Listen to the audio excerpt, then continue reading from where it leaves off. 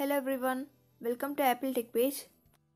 In this tutorial, I will show you how to fix iPhone spam appointments, events or invites in calendar after iOS update.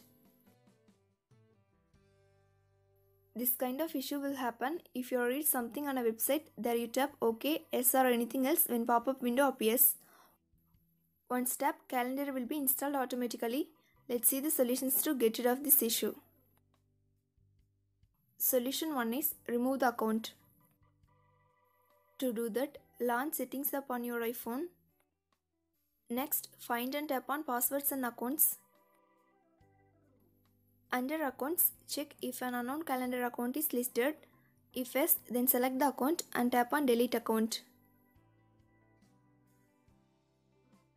Then check the spam is going or not. If it's still there, then restart your device. Solution 2 is report that event. Go to iCloud.com, then open the calendar app. Next, open the event that you want to report. Now click on Report Junk and click OK. When you do this, the event will automatically delete it from calendar on all your devices where you sign in with the same Apple ID. Solution 3 is delete calendar. Open calendar app on your iPhone, then select calendar tab at bottom. Now select the calendar or subscribed on which you have doubted, then tap on info icon next to it. Finally tap on delete calendar or delete event. Solution 4 is delete and reinstall the calendar app. Press and hold the calendar app until it wiggles, then tap on into icon and tap on delete calendar to confirm. Once you're done, restart your device and reinstall the app. Solution 5 is turn off calendar syncing. Launch Settings app. Next, tap on your name. Now tap on iCloud.